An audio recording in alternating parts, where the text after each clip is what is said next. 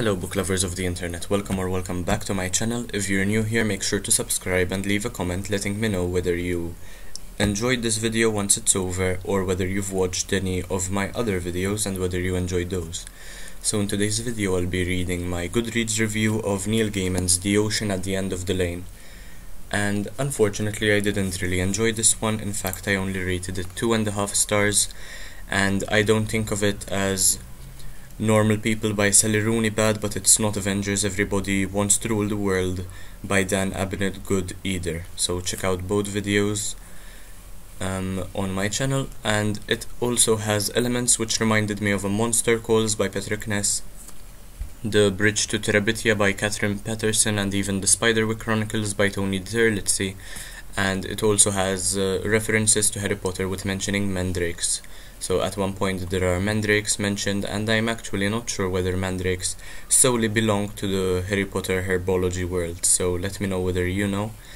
So one thing that fascinated me about this book was how the spine didn't get a single crease on it. I'm not sure whether you can see it properly. Not one crease,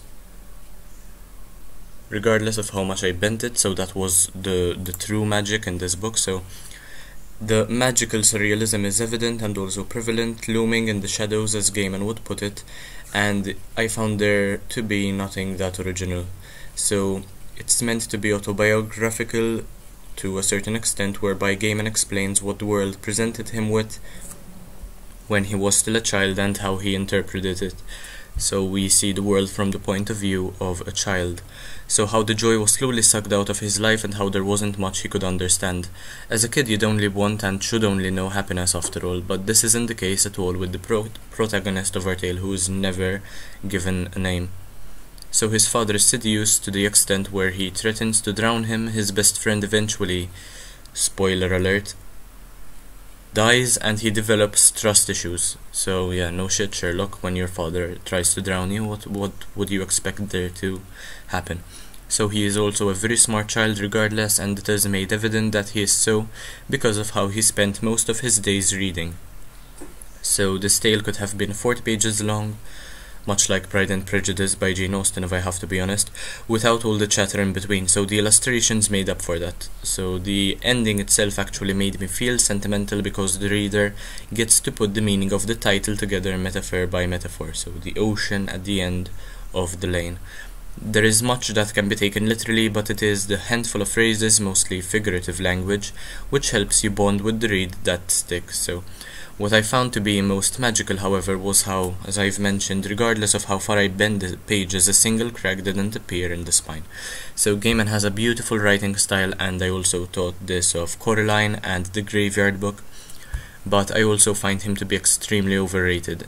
So Coraline and Graveyard Book weren't my faves either, but they were beautifully written. In terms of storyline, I don't feel as though they should be so highly regarded.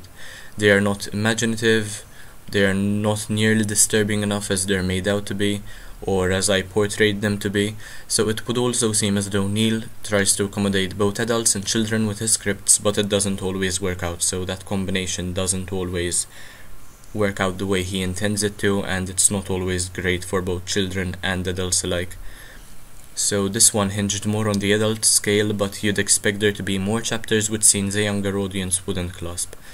And this was a very quick read, and I'm rather certain, knowing Neil and all, that it was originally meant to be a short story, which eventually developed into a short novel and ultimately published as a novella. So that's it from my end. If you enjoyed, as I've mentioned, make sure to subscribe, leave a comment below, let me know what you think, whether there are any books you'd recommend, and I'll also leave my link to my review in the description below. So thank you for watching, and I'll see you in the next one. Bye guys.